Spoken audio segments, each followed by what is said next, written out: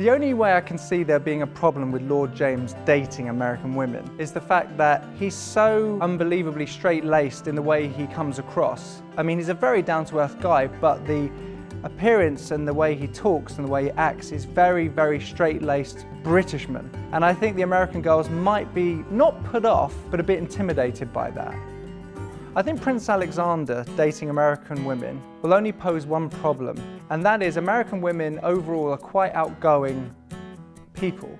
And Prince Alexander is very introverted, he's quite quiet, and I think that this can go two ways. Either he embraces the fact that American women are outgoing and it'll bring him out of his shell, or he'll completely close up. The only problem that I can see with Prince Lorenzo is that he's a very overbearing person. Do you have a boyfriend? No. Why not? Do you have some problem? Hey, it's my choice. Wow, you see pieces coming out now, your character. Until you get past that, then you can really see the true Lorenzo.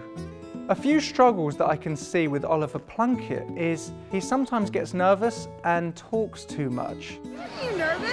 I wouldn't say nervous. I mean, you know what I think? I think I need to have a little bit more drink, and then we can discuss your boobs all night. Oh my God. So I think that he really needs to go out and find an American girl who's quite similar to him, and then I think they'll get on like a house on fire.